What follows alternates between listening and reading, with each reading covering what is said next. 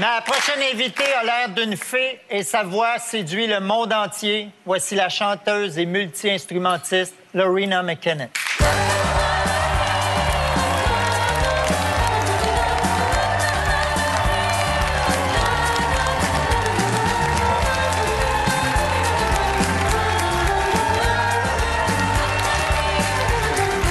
Bienvenue à Tout le monde en parle, Madame McKennitt. Merci beaucoup. Vous êtes canadienne anglophone. Vous venez de Winnipeg. Dans votre carrière, vous avez vendu 14 millions de disques à travers le monde. Vous êtes auteur, compositeur, interprète, accordéoniste et pianiste. Vos parents étaient d'origine irlandaise et écossaise. Est-ce que ce sont eux qui vous ont transmis leur passion pour la musique celtique ou est-ce que vous étiez une elfe dans une vie antérieure? Well, amazingly enough, there wasn't very much music in our household. I maintained that the person that was one of the strongest influences in my musical career was actually my music teacher. But my passion for the Celtic music came really later on. And rather than it being where my background is Celtic, there was something actually infectious in the Celtic music that drew me to it. Vous venez nous présenter votre nouveau coffret Mediterranean Odyssey, qui comprend 2 disques. Le premier, Loreena McKennitt From Istanbul to Athens, a été enregistré pendant votre tournée méditerranéenne cette année. On va en écouter quelques extraits.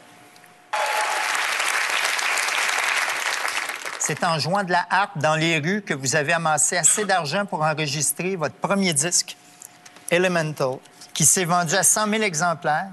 Une harpiste dans la rue, il me semble qu'on ne voit pas ça souvent. Est-ce que vous étiez déjà une vedette parmi les musiciens de la rue? No, I wouldn't say I was a star. I was actually, just in amongst others that were just looking to earn money, frankly. I would go down to the St. Lawrence Market in Toronto on Saturdays, and I would play usually from about 8 in the morning until about 1 in the afternoon, and similarly on Sundays. So avec votre harpe? Yeah. En vélo? Wasn't quite on my bike, but my Honda Civic. Je vous cite. Beaucoup d'artistes se fient à leur agent, mais vous devez savoir qu'il est là pour sa propre business.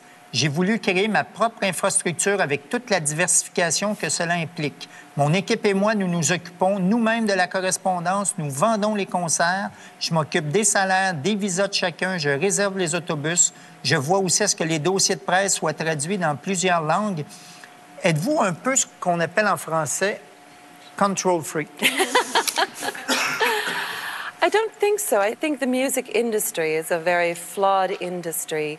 And moreover, I think there's been a long culture of artists feeling that they're too perhaps special in some way to not be troubled by business. And I feel that I would prefer to create less, but have those creations looked after better by my own management team. Because many artists are managed by a record company that have a roster of artists or a manager that has a roster of artists. So you're not always first and foremost in their mind. On devait d'abord vous recevoir la semaine dernière à l'émission. Vous aviez un autre engagement. Vous avez vous-même appelé notre chef recherchiste pour vous excuser et réitérer votre désir de participer à l'émission cette semaine. C'est très rare que les artistes font ça. Je veux dire, personnellement, où prenez-vous ce temps-là? Oh, I think you make the time. I think that many successful businesses and careers are built on relationships. And so it's not just the creation itself, but it's the many people and processes that go into that. So I felt very badly that things transpired that I wasn't able to attend. En 89, votre album Parallel Dreams, un mélange de reprises et de compositions personnelles, a connu un succès commercial, mais c'est en 91, avec The Visit, 2 millions d'albums vendus, que votre renommée s'est confirmée. Vous y avez repris, entre autres, le populaire Greensleeve. Loreena, êtes-vous comme votre musique? Est-ce que vous flottez dans la forêt? In the studio, we often laugh that, you know, some people might think that I spend my days endlessly in meadows with flowing gowns. No, I would say my life is quite the contrary. It's really, you know, a mix of probably like many people's lives. It's dealing with the nuts and bolts of being in business or having a career. And I mean, I try to find times to for reflection that is integral to my own creativity and I think to my own well-being, but a lot of my... En 97, vous avez publié The Book of Secrets, qui connaît encore un succès international grâce, entre autres, à la chanson de Mummer's Dance.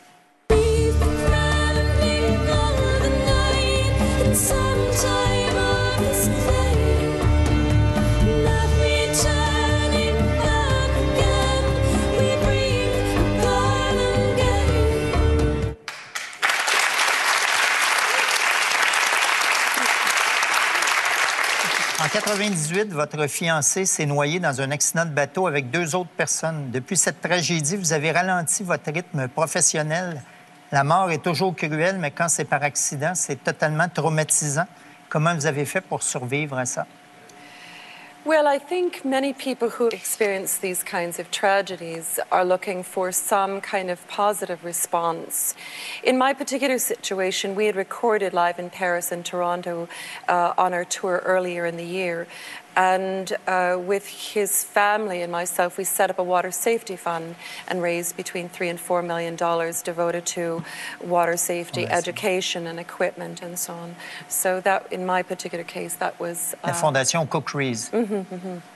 En 2002, vous avez acheté une ancienne école à Stratford, en Ontario, qui menaçait d'être détruite et vous l'avez transformée en créant le Falstaff Family Center pour abriter des groupes bénévoles et des groupes sans but lucratif. Ici, vous avez M. Paul Piché, qui est très impliqué dans sa communauté. Est-ce que pour vous, un artiste doit être engagé dans sa communauté? For myself, I don't think it boils down to being an artist. I think it's just being a member of the community. What your career path is really quite incidental. And I'm always struck by how many people are contributing to the communities that don't come from the artistic community. I'm sure I'd be doing it if I was a veterinarian. En 2007, vous avez fait paraître le DVD musical Nights from the Alhambra, qui retrace 2 concerts filmés en 2006 dans l'enceinte du palais de Charles Quint à l'Alhambra, en Espagne. On n'est pas habitué de voir une harpe côtoyer une guitare électrique et une batterie. On va regarder un extrait maintenant.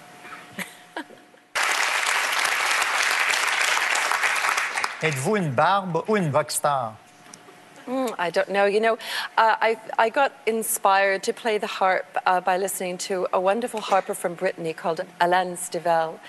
And he wove a harp in with electric guitar and drum kit and cello. And this would have been back in about 1978.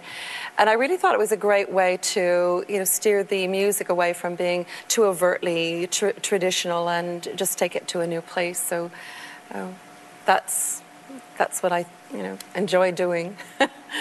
Loreena, do you like wine? Yes. Oh, she's a drinker. Ici, on a une tradition, je ne sais pas si ça se fait dans le Canada anglais, mais on boit du vin toutes les semaines jusqu'à ce qu'on soit sous. Et ensuite, on se met nu. Est-ce que vous restez avec nous jusqu'à la fin de l'émission? Loreena, je sais que vous devez nous quitter.